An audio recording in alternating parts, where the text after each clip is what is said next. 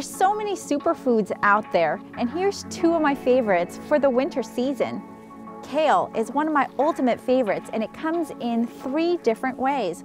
One is this beautiful curly red kale, or you can get it in curly green kale, or my absolute favorite, this dinosaur kale. And it's called that because look how interesting these leaves are. As a chef, people ask me all the time, but what do I do with kale? I've bought it, where do I start? I've got some suggestions. The first is eat it raw. Really, I know it looks fibrous, but try cutting it up in small strips.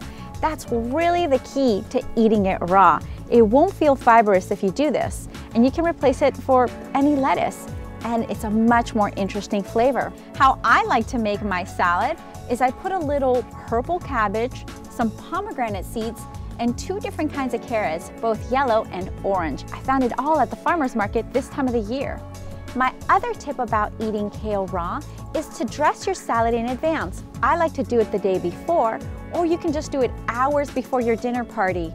What this does is it breaks down that fibrous nature that kale has, and it'll leave it softer, plus tasting better. The red kale is sweeter than the other kinds of kales, but during this time of the year, all kales are the sweetest that they'll be, and they're actually sweeter than the rest of the time of the year. The reason is because they're in season. They're able to pull more nutrients out of the ground. In turn, they taste sweeter to you, and you get more nutrients out of it.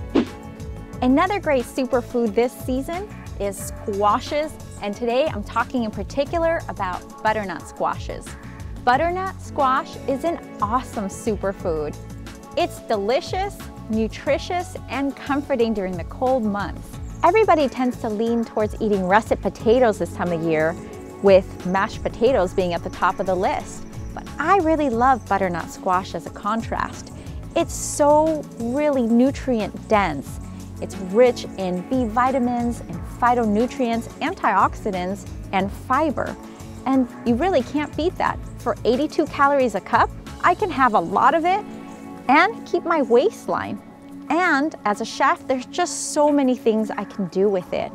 I can make waffles with it. I can make a beautiful mash with it. I can actually take a little bit of this and mash it with a little bit of potatoes, and that really makes a great mash for Thanksgiving. But my absolute favorite thing to do with it is to roast it, and then to make a hearty, warm butternut squash soup out of it.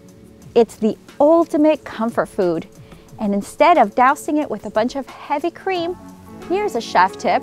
Take a little bit of organic extra virgin olive oil, just spritz it on top a little bit.